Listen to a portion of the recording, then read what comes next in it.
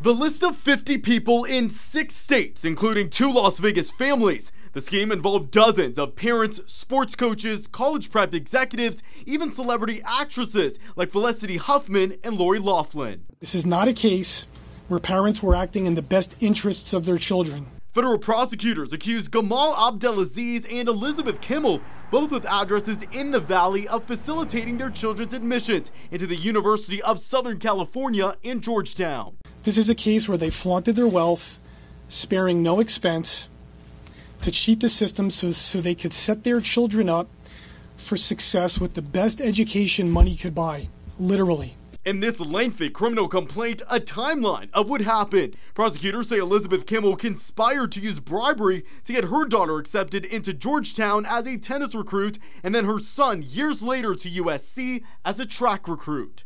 Witnesses told investigators they were not qualified athletes. On July 26, 2018, Kimmel and her husband told a protected or concealed witness over the phone that their son's advisor at USC started asking questions about her son being on the track team. One problem, the son had no idea what the advisor was talking about and said he believed this to be a mistake because he was unaware that he had been admitted to USC as a recruited athlete. For every student admitted through fraud, an honest, genuinely talented student was rejected.